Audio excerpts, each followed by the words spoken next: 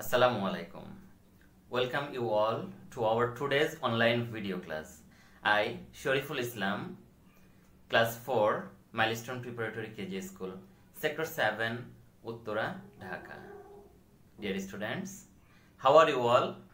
Hope all of you are fine by the grace of Almighty Allah. Thank you.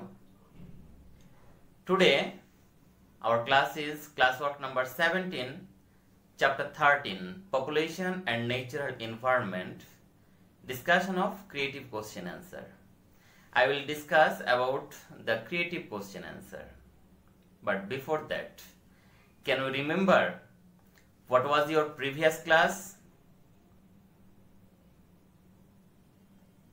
Tell me what was the previous class. I want to take a review of that class.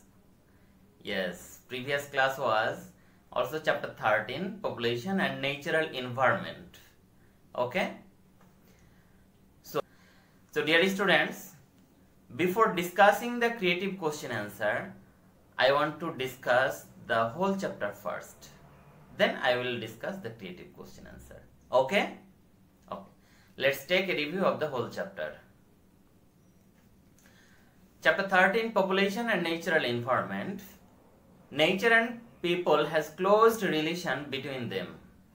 People need natural resource to live. World population is increasing continuously. However, the resource of world is limited.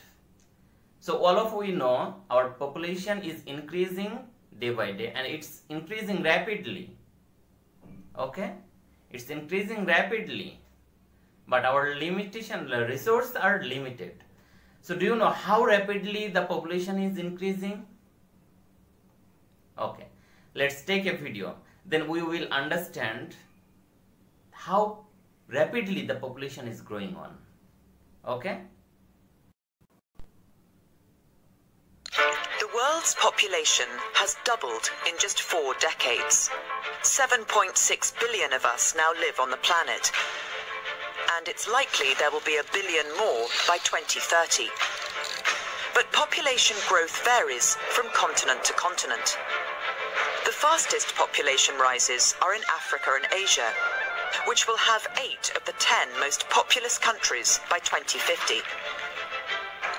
India is set to overtake China as the country with the largest population. Nigeria has one of the fastest growing populations in the world. It's set to become the world's 3rd most populous country. In many African countries, women have on average 5 children each. In Niger, it's 7. That's well above the global average of 2.4 children per woman. Populations are also rising because they're aging. Fewer people are dying than are being born. In the last century, life expectancy has almost doubled in some countries. In India, it's almost tripled. Students already have understood how rapidly the population is growing in this world. Okay?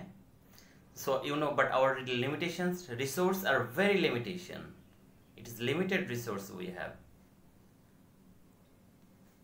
Now the next page number 95.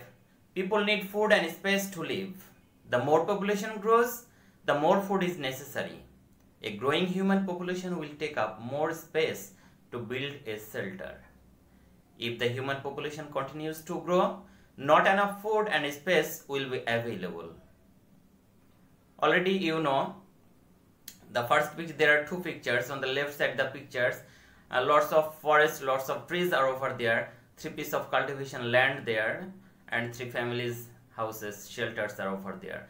But as the time passed, the family has been increased, the population has been increased, and for the increased population they need more shelter, more food, more space, more facilities.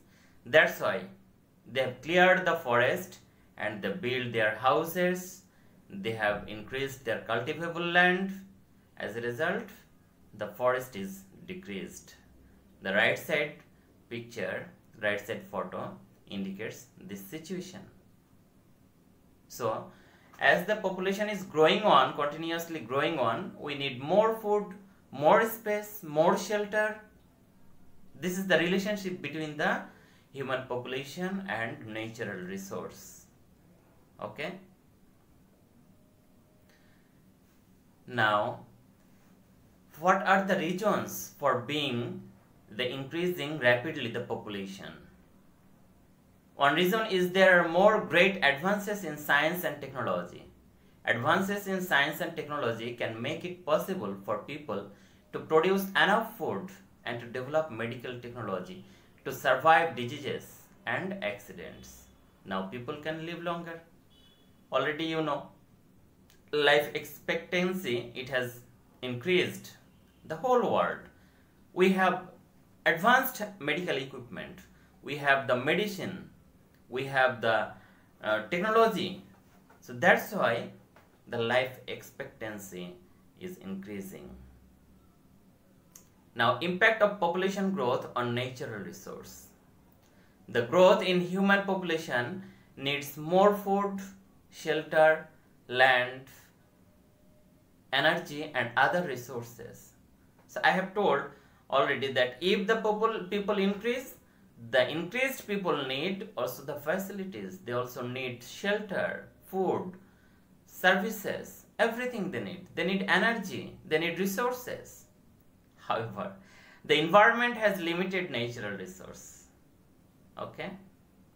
To get more natural resource, people have destroyed and changed the natural environment.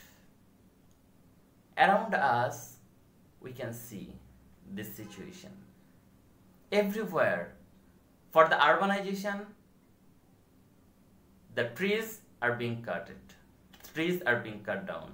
The forests are being cleared. And then we are building our houses, our roads, transport facilities, everything. For example, people have cleared forest for land to cultivate crops and for livestock for food and to build shelters and roads. Okay?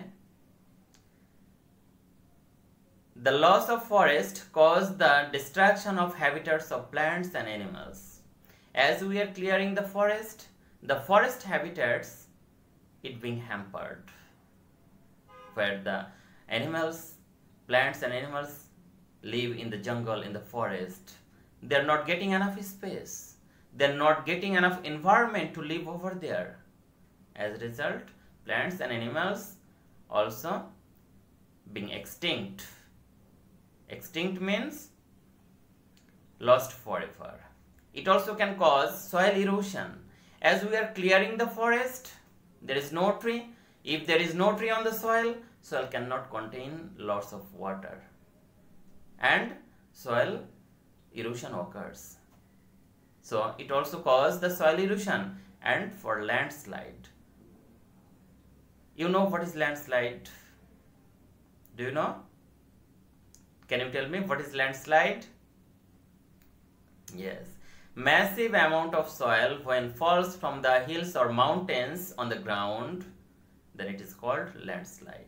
When it happens, when on the soil there is no trees, then landslide happens easily during the rainy season. Okay? The environmental change can affect the changes in rainfall and temperature. So as we are clearing the forest, so there are global warming is happening. Environment's temperature is changing. Suddenly it may rainfall heavily. Sometimes it may rainfall heavily. Sometimes it may not for few years. When it may not rain for few years, we call it drought. When drought occurs, we cannot grow crops. So environment change. When it heavy rains, so everything goes underwater that time. The ponds, the canals, rivers, everything is full of water, excessive water, and excessive water can cause the flood. Look in the picture, there is flood and the miserable conditions are over there. The houses are gone underwater. They are living on the roof of the houses, they are living on the boats. How miserable this condition is. So environmental change, it changes rainfall, it changes temperature and cause different types of natural disasters such as flood, drought, storm. So everything happens. So all the main root is population increase. Why? Because increased population need more space.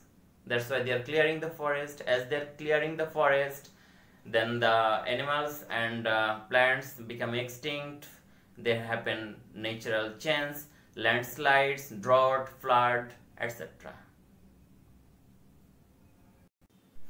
So now we will see on picture. Look, this is the railway situation in our country. I am giving this picture from our country. So there the rail station, and the overcrowded. Look, there is inside no space in the train. The passenger goes on the roof of the train. They have to go. What they will do? They have to go. So look this situation. In railway station, on the rail, on the train, everywhere, excessive populations are over there.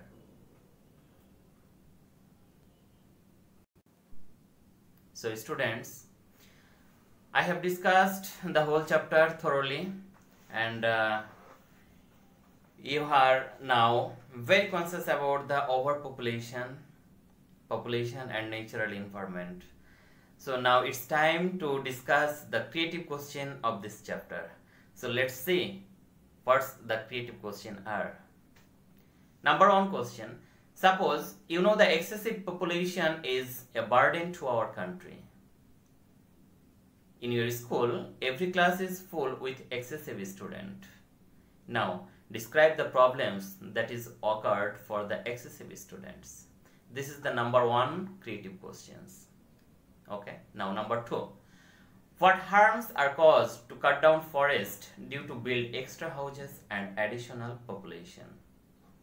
So this is second number question. These two questions we have made in this chapter for you. Actually, creative question means you have to write this question answer by yourself. Have you understood? After that, we will help you how to write. So let's see number one question, how to write. So number one question is, suppose you know that excessive population is a burden to our country. In your school, every class is full with excessive students. Now describe the problems that is occurred for excessive students. So you can write by yourself. After that, I am giving some concept. I am giving you some idea that you can write like this way also. But as this is creative question, I hope you will write by yourself. By apply your language, apply your idea over here. So some points for helping you, I am telling. Answer. Excessive population is a burden to our country. It's true. Excessive population creates many problems. It creates the problems of food, shelter, health, nutrition, unemployment, treatment, communication, etc. So every sector, excessive population creates these types of problems. Okay? If you think, sir, lots of problems they create. Yes, they create lots of problems. Increased, more population need more food, more population need more health facilities, more shelter they need, more nutrition they need, more employment they need, they need more communication. But we have limitation every sector, everywhere. So in our school, there is excessive students in every class. That's why some problems are created over there. First of all, accommodation problem. Everyone sits very congested. You know, in a classroom, if the seating arrangement is only for the 20 students, but if there is more than 20 students, so they have to share and they will sit very congestedly. They don't get enough space for free moving. So if they sit very congested, they will not get enough chance, enough facility to move freely. They become verbally noisy. So if it is more student rather than its actual condition, then what will happen? They will be verbally noisy. If someone will make some sound, others will pay attention. Oh, what they are telling, what he is telling, why they are telling this. They will pay attention the other students' noisy sound. There is not enough chance for the teachers to go around to the students. If they sit very congested and if the students are too much full in the classroom, then it's very less chance for the teacher to go to the students to see what is happening. Okay, there is very less chance, and students feel less interest to listen the teacher. This is another reason. Okay, there is they feel less interest to teacher's lecture. As a result, teacher wastes more time to control the situations. It's also true. Then teachers need to control the classroom first, so they waste more time to control the situations. They find themselves spending more time managing their classroom than they do teaching. So excessive students are really a big issue in a classroom. Have you understood? Again I am telling, excessive population is a burden to our country. Excessive population creates many problems. It creates the problems of food, shelter, health, nutrition, unemployment, treatment, communication, etc. In our school, there is excessive students in every class. That's why some problems are created over there. First of all, accommodation problem. Everyone sits very congestedly. They don't get enough space for free moving. They become verbally noisy. There is not enough chance for the teachers to go around to the students.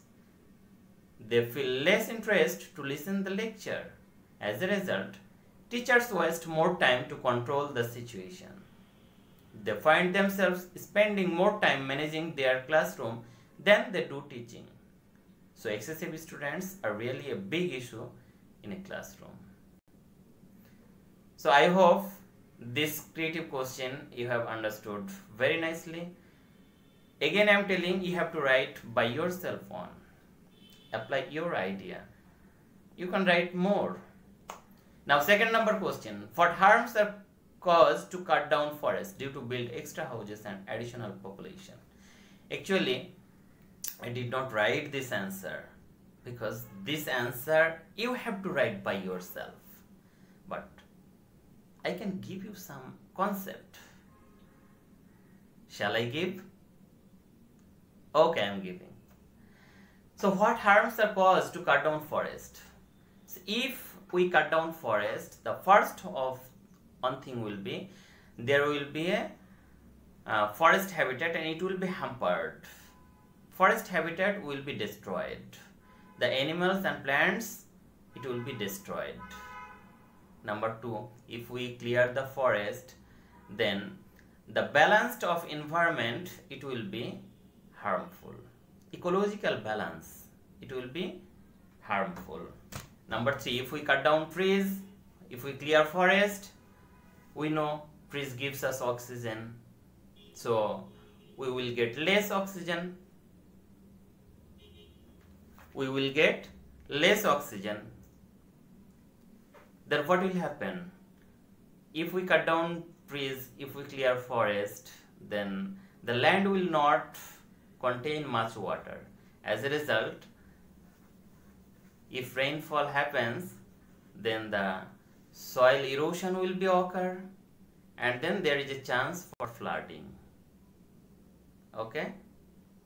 So like this way, so many points you can write by yourself. I have just given few ideas. So I hope all of you will write this creative question answer very nicely. So students, I am almost the end of the class.